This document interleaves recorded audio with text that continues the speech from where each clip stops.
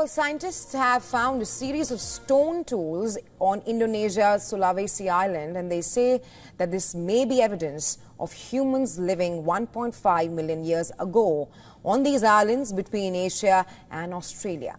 The earliest known humans in the Wallace region. According to an article, the archaeologists have published these findings, and it could transform theories of early human migrations.